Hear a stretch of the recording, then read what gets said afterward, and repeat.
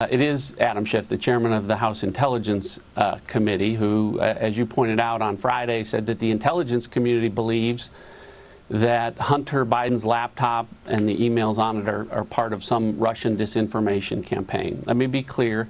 The intelligence community doesn't believe that because there's no intelligence that supports that. And we have shared no intelligence with Chairman Schiff or any other member of Congress that Hunter Biden's laptop is part of some Russian disinformation campaign.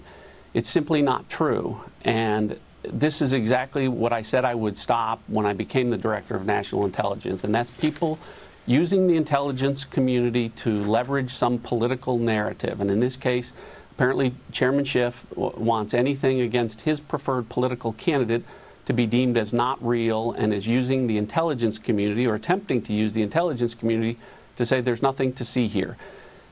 Don't drag the intelligence community into this. Hunter Biden's laptop is not part of some Russian disinformation campaign, and I think it's clear that the American people know that.